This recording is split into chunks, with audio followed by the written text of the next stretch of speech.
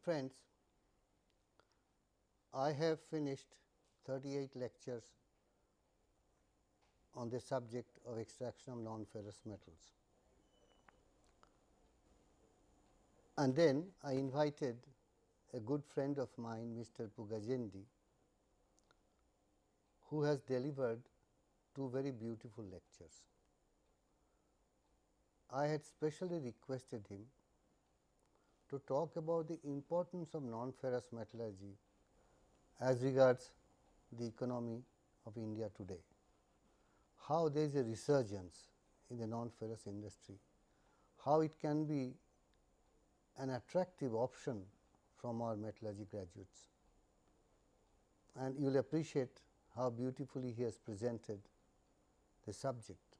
He holds a very important position and he is very well thought of in the non-ferrous metals academia as well as the industry circle.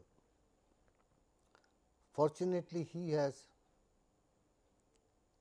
repeated far more effectively some of the things I had mentioned about our history and how things are changing. I would not go into that. In the next two lectures, what I propose to do is to go through the entire set of lectures that I have delivered and remind you of some important points. Now, I have mentioned and I will mention it again that you always understand principles better once you know what actual processes there are, and you understand processes better when you know the principles. They go hand in hand. So, we started the lectures with discussion of fundamental principles, then we talked about processes, trying to point out how the principles apply, but I am sure you begin to understand the importance of the principles only when we discussed the processes. Now that you have understood some of the principles and you have become familiar with the processes, the techniques and some details, I can now have a different kind of discussion putting them together. So, I will do that for next two lectures, 41 and 42nd lecture. You would recall that I had started my lectures by saying how non-ferrous extractive metallurgy is a bit different from the other undergraduate metallurgy subjects. Some people think of it as more of very descriptive, not very analytical, not very quantitative. I hope that I have been able to show, at least to some extent, that non-ferrous extractive metallurgy is really not that dull a subject. There is a lot of logic, there is a lot of beauty in the things that are done. It is true that there is a lot of chemistry, more of chemistry than of physics, not that much of mathematics, but certainly there is rationality and some quantification, quantitative principles. I started by mentioning two equations, one on reduction of titanium tetrachloride by magnesium and sodium, and another was on aluminothermic reduction. Now, so far as this reaction is concerned, in course of chemistry we will write these two equations and that is the end of the matter. But I mentioned in my lectures that for a metallurgist it becomes a starting point for asking questions as to how do these reactions actually take place. Their mechanisms are different, and subsequently I have discussed and shown that the magnesium reduction often produces a different kind of product, a powdery titanium, because it is a molecular reaction, whereas the sodium reaction produces a crystalline product because it is electrochemical in nature. So, the reaction mechanism is very important. In the second reaction, there was another reaction that's yes, I explained why the sodium reaction is electrochemical, because there is subhalides in the sodium chloride phase which can be detected, and much of the reaction take place because of the sodium vapors reacting with subhalides in sodium chloride phase and not sodium vapor and titanium tetrachloride molecules in a gas phase. That reaction is not very probable, and that was the basis of explaining how things happen at all. And then I said if there is a metallic conductor, then it is conducive to electrochemical reaction, that is why you must have a metallic chamber. The other reaction was aluminothermic reduction of metal oxide. Such a reaction is exothermic, produces a lot of heat. So, in a chemistry course one may learn that this reaction is very favorable from energy point of view, because it is exothermic and it is autogenous actually. Once you set it off, it does not need any external heat supply. But later on in the course we have learnt that you have to analyze energy requirements by looking at things in a holistic manner. If you take into account the energy that is required to produce aluminum to start with, then this reaction is not necessarily favorable from energy point of view. It may generate some heat, all right, it may not need much of an external heat supply, but it has the raw material has consumed energy in the first place, and if you take that into account, by taking that account you have to calculate process fuel equivalent PFE, and unless that is favorable you cannot call this favorable. As a matter of fact, it is really not favorable, because aluminum needs enormous amount of energy in its production. So, in our non-ferrous metallurgy course we will look at reactions from a different angle in terms of mechanism and in terms of thermodynamics, in terms of kinetics, and that is what I moved into subsequently. I did show you this poem that says that iron is master of them all, but then non-ferrous metals are not necessarily poor cousins of steel. They have their uses, and some uses are absolutely strategic and critical. You cannot think of modern age without aluminum alloys, titanium alloys which go for aerospace applications. You cannot think of copper which go in for electrical applications. You cannot think of the electronic industry without silicon, and there are many non-ferrous metals which are vitally required for various applications. So, we can call steel master of the iron master of them all, but the others are really not that inferior. Then I had given you some figures, and Mr. Pugachendi has given some more figures which are perhaps more correct and more up to date. The idea was to show that the non-ferrous metals industry in our country is expanding, but even then we are far behind the international scenario, particularly if you look at aluminum, which is so very important for India's economy, that industry has to expand in a big way, and all metallurgy graduates will have a very important role to play if we want to sustain the growth and expansion of our non-ferrous metals industry. Now, having said that, I went back into the history, because in our learning objectives it was there to discuss past also. And so, what we did, we discussed very briefly about the history of non-ferrous metal production in India, and I mentioned that our history was something very enviable. In ancient world 7 or 8 metals were known, and from ancient times India was producing them. But India had something which no other nation had until very recent times. It was zinc. India learned to produce zinc very early, by 4th or 5th century AD, and the industry came to almost a peak by 11th and 12th century, until after the Muslim invasion things began to decline. There is a reason why Indians are so crazy about zinc, because zinc went in for making brass, which was almost a substitute for gold. Indians have always been crazy about gold.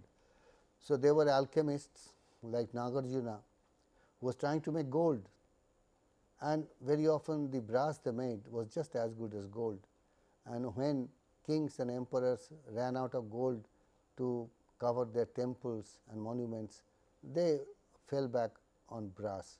Brass was, and also for the ordinary public who couldn't afford gold, brass was good because it also shined shone like gold. Now, after having discussed the history and we showed some very good nice pictures also, I have referred to these couple of books which I recommend you read sometime, maybe after your graduation, to know about the minerals and metals in ancient India. There are 2 volumes. One volume is on archaeological evidence, the other is on literary evidence. For all our texts, we know about what was there, to what extent they were there. There is another book on minerals and metals in pre-modern India, just when the Britishers came. That also gives us a lot of things about what was happening in the area of non-ferrous metals. And then we went through some, I will go through them quickly, over the development of the metals by mankind over the millennia. Actually, things began to happen in Egypt, Mesopotamia, then Indus Valley, and then China also started. Many of them started independently, or they have been exchange of information. But we know that around 2500 BC, there was onset of Chalcolithic age, which meant copper and stone. People were beginning to come from Stone Age to use of copper, and first came bronze, because tin has a lower melting point and bronze had beautiful properties. And very often we say Ayas, that is referred to in Vedas, it is not necessarily iron. Ayas could mean bronze also. People became familiar with gold, copper, silver, lead, tin, mercury, iron, antimony also. Then how copper and iron came, they may have been kind of accidental. There are many conjectures, I have talked about them. The point to note is that zinc came into the picture as a metal much later, and India was the first country to learn this around 400 AD. West learnt the technique only in the 18th century, because the Indian producers have kept their technique hidden from the rest of the world. Only from the end of 18th century, many newer metals were beginning to be discovered. Before that, there were only a handful of metals, and strangely aluminum could not be produced. It was produced in small quantities by chemistry, but it could be produced in bulk, because 3 things happened together. We had the invention of electricity. Electricity could be used for electrolysis, and the process was invented simultaneously in America and France. They are called Hall-Herold's process, which was possible because there was electricity, but it was also made possible because huge quantities of pure alumina could be produced by Bayes process. If Bayes process was not there, it would not be possible to produce aluminum in bulk, because you cannot electrolyze bauxite as it is. You have to purify, you have to produce pure alumina. For that you need Bayes process. So, in technology, many advancements have taken place, because 2-3 things have happened simultaneously, and they have helped each other. Aluminum is an example.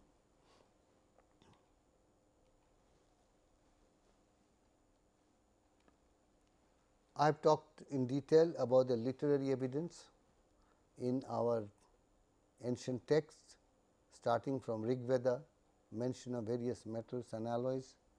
I have talked about archaeological evidences from numerous excavations which have yielded thousands of artifacts of all kinds of metals and alloys. Not only sculpture, but tools, weapons, personal ornaments, objects of domestic use, everything figurines there, they are distributed all over India. There is a large concentration in western India, but then things spread to the south, down to the east. So, there were numerous sites in India where these things were produced. Here is a story as to how the ancients learned to iron production. Then this is one of the oldest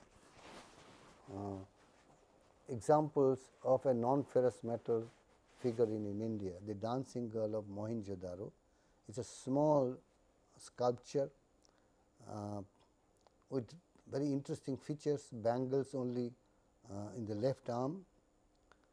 Unfortunately, this is Mohenjo-daro is no longer in India, it is in Pakistan now. But then from the submerged Dwarka of the coast of Gujarat, lots of objects have been found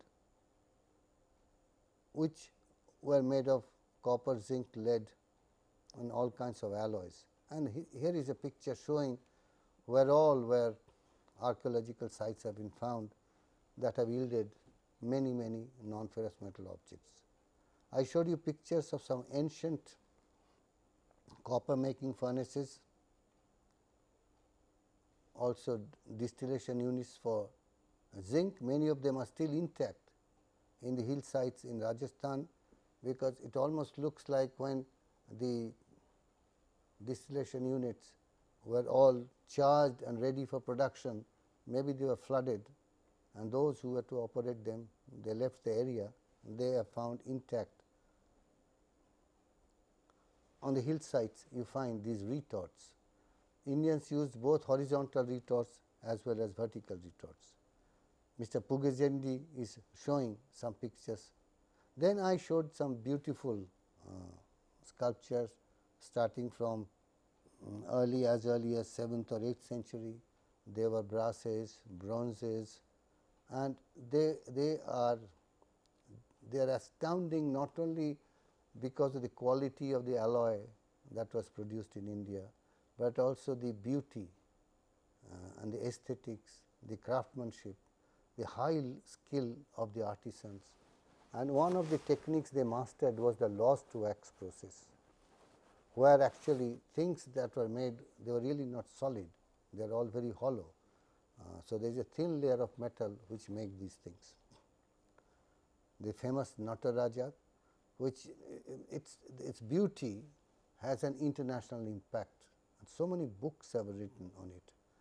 There is a book called the Tao of Physics, where there is a big chapter on this Nataraja concept, what all symbols are there, what all it means, and the author has thinks that is one of the most beautiful things. This is Ardhanarishwara. There is also another sculpture. Then in recent time, pre-modern times, when the Mughals were declining, they made this beautiful birti ware. It was another special kind of alloy and special kind of craftsmanship. So, I have discussed all this. This was the first module, which was kind of introductory to the course. Then I came to the second module, which was little more on the dull side, bit descriptive, but it had to be done. It was the learning objectives were sources of non-ferrous metals, land and sea, principles of exploration, principles of ore beneficiation, and something about the non-ferrous metal wealth. The point to note in this was that metals do not come from land alone. There are metals in the sea also, and I have given you some data on their distribution. So far as the land is concerned, we can extract metals only from the surface of earth. The surface includes sea also. When we say crust of the earth, it is about a few kilometers is what we can normally take samples out from. So, the average things percentages have been shown, and that I have discussed at the end of the lectures also, that we have shown that oxygen, silicon, aluminum, these are there in plenty, and that is why you find oxides, silicates. There is also calcium is also there. Some of the other metals we are very familiar with, like base metals, copper, lead, zinc, their abundance is very low. So, had they been distributed uniformly all over the crust, it will be very difficult to extract them. Fortunately, there are pockets where they are concentrated. That what helps us to get them, extract them. So, we have discussed the nature of occurrence, that different metals, because of their difference in reactivities, occur in different forms. In some form they are more stable, some minerals are more stable, they are difficult to decompose, some other minerals are not so stable. I have given you some tables about that. And then I have said that an extraction process will have to take into account the percentage of impurities, their association, physical conditioning of the ore, location and magnitude, proximity to transport facilities, market value of the metal if at all extracted, then value of land, cost of rehabilitation, environmental, social concerns, all these to set up a non-ferrous metal industry. So, many factors go into the production of non-ferrous metals. It starts with exploration that are based on magnetic studies on land, studies on electrical resistivity. These things tell us where water bodies are there. Some such things can be done from air also. Aeroplanes fly according to some grids, and electrical flow lines or equipotential lines are drawn, which indicate where water, where ore bodies may be there, and then detailed explorations are done where actual samples are taken out, the samples analyzed. Doing all this, only people go for exploration. Now, if we take the world average, the average composition of the crust, this is the list of abundance. The elements on top are oxygen, silicon, aluminum, iron, calcium, and then there is after magnesium there is a drastic drop, and I have said a few elements account for more than 95% of the abundance. But still we managed to get many elements which are, the average shows very low figures, but fortunately they are found concentrated in certain areas. That is why we were able to extract them. Interestingly, we should remember that sea also contains all elements, because over the millennia rivers have washed down things all from all corners of the earth's surface and dissolve them. Elements come from the bottom of the sea also, through undersea cracks or volcanoes through which things are constantly coming out. On an average, these are the relative abundance. Of course, chlorine is maximum, that is why you have chloride salts. You have sodium and magnesium, these are sodium chloride and magnesium chloride. There is also other things, sulfur, calcium, whole lot of things. And if you go down, you can find there also precious metals are also there, like you have gold, silver, all that is there. But then because the percentage is so small, even uranium is there, it is not easy to extract those things from seawater. Fortunately, there is some concentrated source of things in the sea in the form of manganese nodules, solid nodules which are continuously forming and getting distributed in sea floors, not in a uniform manner. Some sea floors have more, some have less. They are very rich in manganese, because the highest concentration is, we call them manganese nodules. It might look like a very good source of manganese, but unfortunately on land also we have very rich manganese very manganese is available on land. But it is more attractive from the point of view of cobalt, zinc, which compared to what is available on land is very attractive, and people are interested in extracting cobalt, zinc, nickel, etc. from those manganese nodules. But then extracting manganese nodules from the bottom of the sea, which could be several kilometers down, is not an easy proposition. There are fortunately some shallow seas which also have these manganese nodules. So, extraction has to start from there. India is very much in this game. In National Metallurgical Laboratory, Hindustan Zinc Limited, which is now Sterlite, in Regional Research Laboratory, which is now called Institute of Minerals and Materials Technology, a program has been going on for 20 years, and it has gone to a pilot plant scale. But it is basically for the future, that if you really have to get cobalt, zinc, nickel,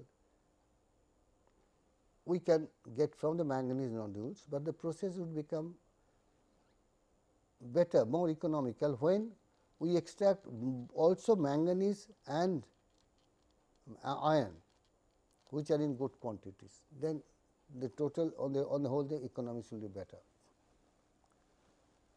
We have talked about worldwide distribution of important metals, which country is richer in which.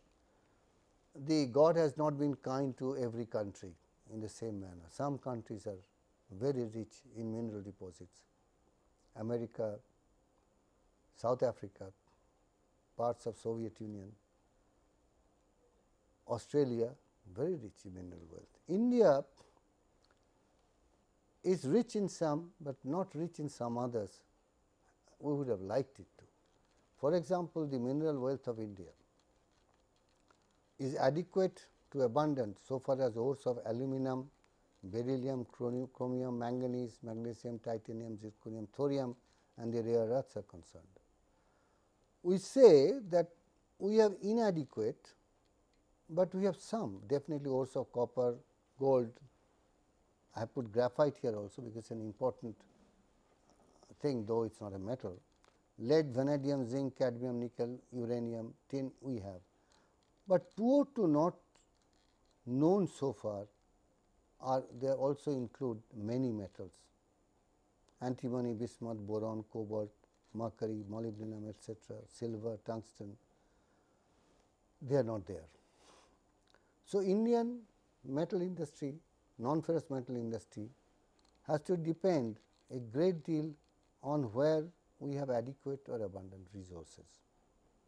It does not mean we should ignore the others, because if we have the skill, if we have the knowledge, we can always import concentrates from elsewhere and process them and produce add value. You can get concentrates of those metals which are available in other countries, and if they are willing to sell, we can add value, extract those metals. Then we went into the subject of mineral beneficiation, which very often starts with crushing and grinding. There are some pictures of grinders. Say this grinding always has the ore particles go through a gap where we have the grinding surfaces rotating to force the particles to go through, and that is when size reduction takes place. There are different kinds of mills. These are self-explanatory, but towards the end of my lectures I mentioned these days the subject of crushing and grinding is becoming very important, because it is extremely energy consuming step in the entire process of mineral beneficiation. We saw that in copper extraction processes 75% of the energy is going into the very first step of crushing and grinding to produce a fine ore from which through flotation will get a copper concentrate. So, there is now tremendous urge to develop newer kind of crushers and grinders, and we have talked about high pressure grinding mills, where suppose this is the kind of grinder, these two rolls will be pressing from two directions as the particles go through, they are not fixed. So, these high pressure grinding mills are more efficient, they save on energy. This is regarding how particles fracture, they can fracture along the grains, they can fracture across the grains. Then I have talked about what kind of particle size that different particles have. Then we have come to various methods of concentration, and there the central thing to remember is different minerals have different kinds of properties. Magnetic susceptibility of one mineral is different from the other, electrical susceptibility, their density, size, shape, they are different. So, these properties will be exploited. An electrostatic separator exploits electrical conduction properties. Like if we have a rotating drum that attracts particles, which are most attracted, that fraction will go here. No, the other way, the electrically conducting particles will go there, non-conducting particles will go there. So, these are the kind of properties we exploit, brittleness, just by crushing and grinding we can separate fractions, size difference, size and density, magnetic permeability, susceptibility, conductivity, surface properties, in flotation surface properties are done. I have given you one interesting example which is used in processing of beach sands, which have come again and again when we talked about monazite concentrate, we have talked about ilmenite processing of beach sands in general. And because it is such an important area, processing of beach sands, I took in the beginning only one concentration device, that was spiral concentrate, which is used for beach sands, which has many minerals, very heavy minerals, ilmenite, rutile, zircon, monazite, heavy minerals like garnet and sillimanite, lighter minerals like silica. We need to fractionate, we need to separate all this, and then they will go for their different circuits. And how does it function? We have shown you a picture. A slurry will come down from the top, it will come at increasing velocity, rotating, and during the process of rotation, the particles, minerals will get separated depending on their density and shape. And we have explained how this happens, that in the perimeter outermost mostly water with fine particles will go, that can be collected separately. That is where just out inside the perimeter the velocity will be highest, and there cannot be not much separation. Maximum separation will be inner regions, which is where the velocity drops and begins to slow down, and heavier minerals separate there. Then I have said the whole thing is really not very descriptive. We can now put in mathematical models, we can bring in computer applications, we can do optimization, we can consider a particular, say a fraction, heavy metal concentrate, and we can do experiments and use design of experiment to set up empirical equations from which we can optimize things to find what are the best conditions of getting one fraction out in quantity or quality. Something that the industry traditionally used to do by lot of trial and error over years, now today can be done in a matter of days using computer packages. And then we have done this in Indian rare earths, and we have made lot of predictions, plotted this sort of response surfaces using standard computer packages to show under which conditions you get maximum concentrate, etc., and they have been found useful in the industry. Then we move to module 3, which was principles of extraction and refining processes, and that was a fairly long thing. Now, in many universities there can be a full 1 semester course only on extraction processes. There can be a course only on principles of refining. Now, I have quizzed all that into a few lectures, taking something from here, something from there, and these lectures can never be a substitute for your learning by really going and reading various books which are available. Now, in the days of internet, on any subject you can get so much of information. So, essentially if you have at least some idea as to what is what, you can always go to a source where you will get lot more details when you need it. Now, in this module our learning objectives was to understand why some metals exist in nature as stable complex minerals and some do not. We wanted to understand some thermodynamic and kinetic principles of heterogeneous reactions, because in metallurgy most reactions are heterogeneous. Heterogeneous means either solids liquiding with gases or gases and solids in contact or solids and liquids in contact. Very rarely we had an example of something happening in a homogeneous gas phase or a homogeneous liquid phase. So, we always talked about heterogeneous reactions where more than one phase is involved. Then we went to understand principles of pyrometallurgy, electrometallurgy and hydrometallurgy.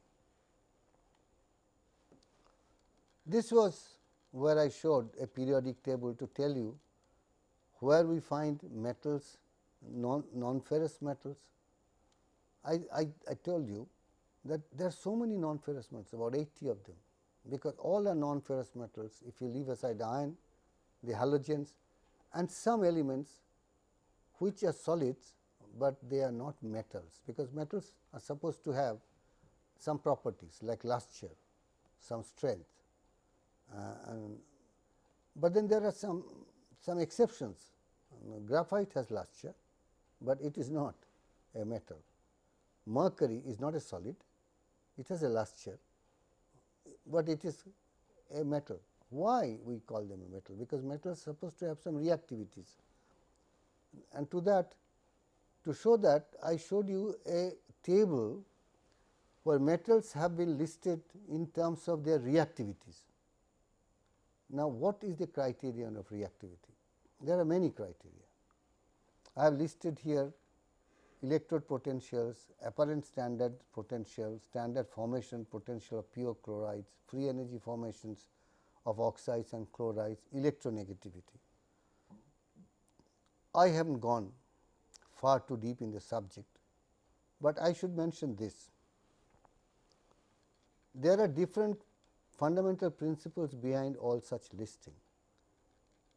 The list we get using different criteria do not give identical listing, means which is on top here may not be on top there, but then by and large you will find some metals are coming to the top, means they are very reactive. They are very reactive towards halogens, oxygen and things like that. Like cesium, potassium, beryllium, sodium, lithium, calcium, you will find them all at the top everywhere. Whereas, some metals like platinum, gold, silver, etc., they will all be at the bottom.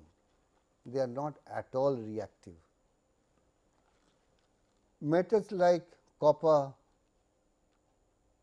also would be towards the bottom. Things like lead, tin, iron, zinc, manganese, they will be somewhat at the in the middle. By electronegativity we mean these are electropositive metals, going down is electronegative.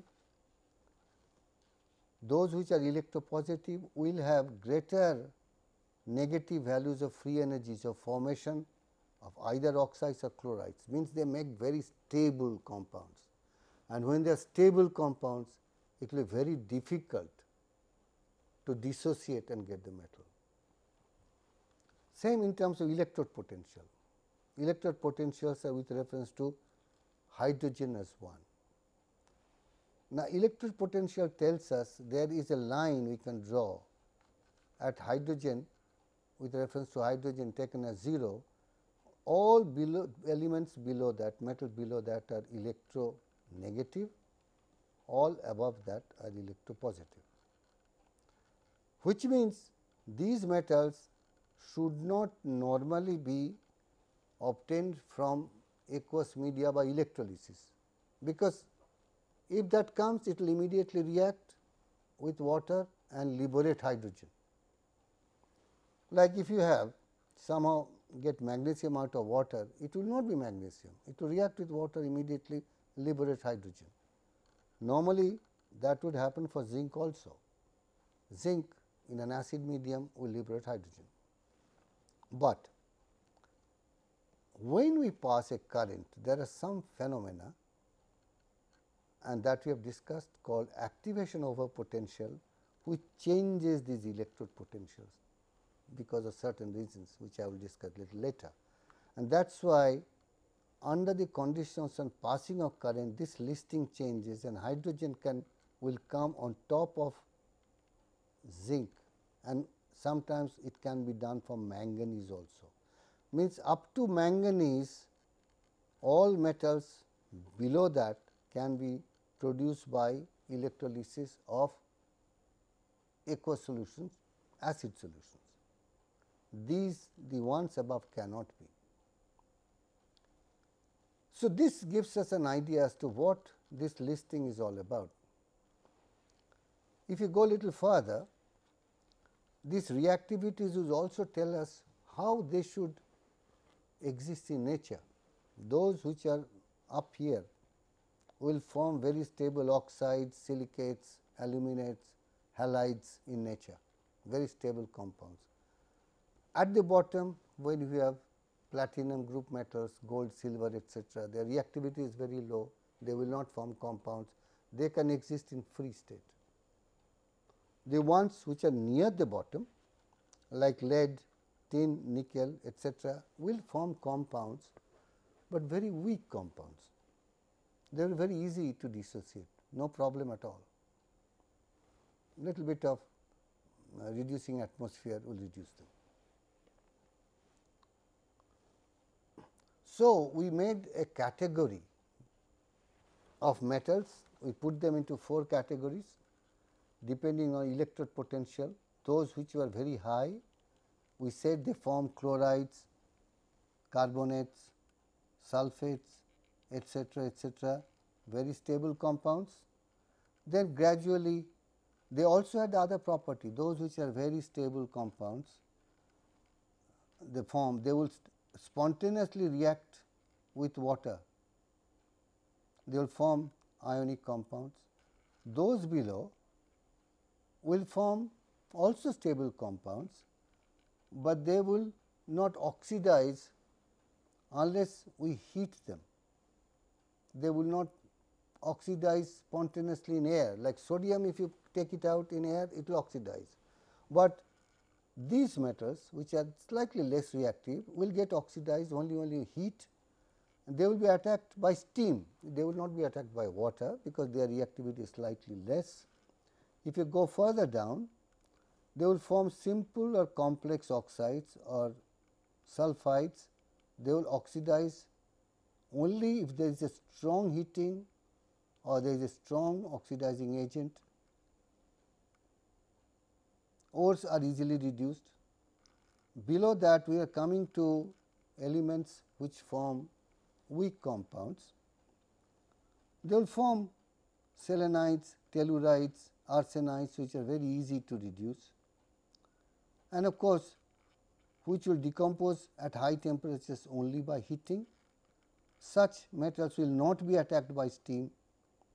In many cases, it will show complex bonding in compounds. And then at the bottom we have elements, many of them will occur in free state or will occur as weak sulfide tellurides, etc., etc. Many will not be attacked by acids at all, unless it is a very special kind of acid like aqua regia and things like that. So, as the reactivities go down, the nature of compounds also become different, weaker compounds here, stronger compounds on top. Accordingly, our extraction processes also change.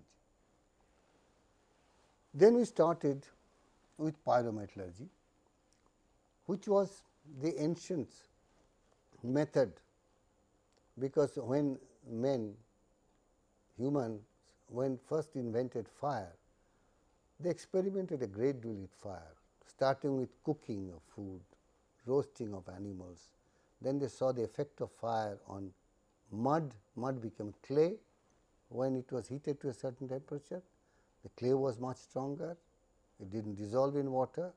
So, clay pots could be made into pots which are very stable.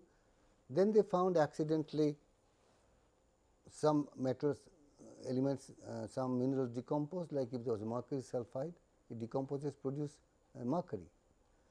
Then accidentally or by design or by trial and error, they learned to apply pyrometallurgy in the production of bronze, in the production of lead, in the production of iron, in the production of various alloys.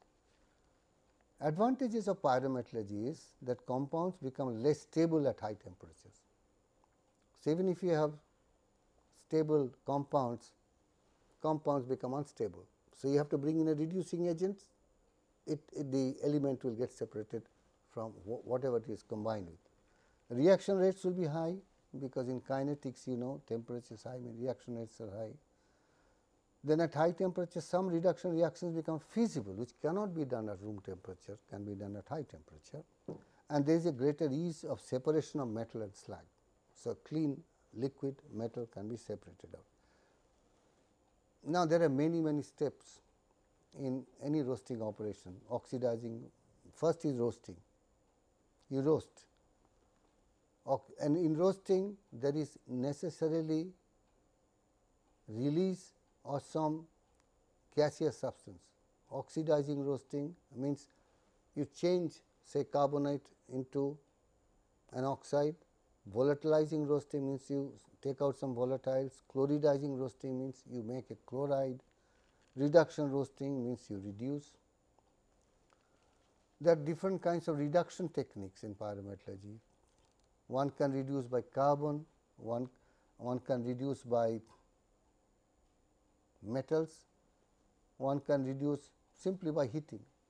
There are some reactions that a reducing agent reacting with a compound will release the reducing agent.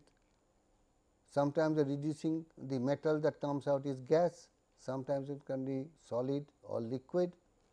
Sometimes what you form by the combination of the reducing agent and what was there with the metal, that can be gas, that can be solid, there are all kinds of combinations. Thermal dissociation, as I said, mercury sulfide. Sometimes simply by heating we can recover the metal, and that sometimes vacuum has a role to play in all this. If there is a gaseous substance on the right, vacuum would drive the reaction to the right. If there is a gaseous substance on the left hand side, reaction can be driven by use of pressure. I gave you referred to some books that you might find useful. There are many other books. Then we came to a very important subject. This is a basis of pyrometallurgy. The standard free energy diagram for oxides, also known as Ellingham diagrams, which plot free energies of formation against temperature.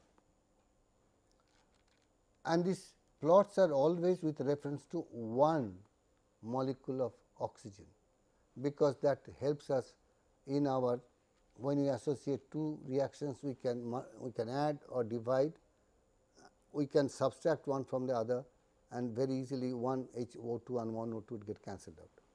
Now, in this plot, the thing to note is, for all oxides, all metal oxides, the plot goes upward, which means the free energy of formation becomes less negative with temperature, all metals. And that becoming less negative means they are becoming less stable. On the other hand, when carbon reacts to form CO2, the free energy of formation hardly changes with temperature, but when we consider formation of CO, we find it has a negative slope. These have a positive slope.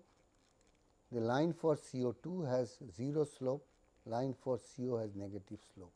The slope is related to change in entropy. All these have a reaction indicating metal with one molecule of oxygen forming the oxide, and all these reactions imply disappearance of one molecule of oxygen, and that is what gives a change in entropy. It is the same for all. In the case of C plus O2 giving CO2, same amount of gas on the left hand side, same number of moles on the right hand side, slope is 0. Here it is the other way around. You will find C 2C plus O2 is 2CO. So, when one mole of molecule of oxygen disappears, 2 molecules of CO are produced. So, we have a negative slope, and this is of great importance in pyrometallurgy. It shows that this line crosses all the lines for the oxides. So, there is always a point where carbon monoxide becomes more stable compared to the line for the metal oxide, and when that happens, carbon can reduce the oxide to form, release the metal and form carbon monoxide. Now, for metals which are more stable like aluminum, zirconium, etc., the crossing point is at a much higher temperature. You have to go to much higher temperature. Whereas, when the metals are not so stable, the oxides are not so stable, they can be reduced by carbon to form when it forms CO at a much lower temperature. So, essentially everything can be reduced by carbon, but there is a problem. Oxides which are very stable and according to Ellingham's diagram can be reduced at very high temperature, also form stable carbides. So, very often carbon reduction will not be applicable to them. We have to find something else to do it. Say if we have BeO which is very stable, you will find the line for BeO is fairly low down. BeO plus carbon, if we do, will produce beryllium with carbide, but we do the reaction in presence of copper. So, we produce a beryllium copper alloy where the beryllium activity is very low. Having copper drives the reaction not to the right, no, having the copper produces beryllium copper, activity of beryllium is low, therefore, the reaction is driven to the right. Activity is low means it will not form a carbide. Another advantage is here, in the industry you want beryllium carbide, but it is not applicable in all cases. We like to avoid carbide formation. I will stop here now and proceed further, because I would like to review the entire course very quickly. Thank you very much.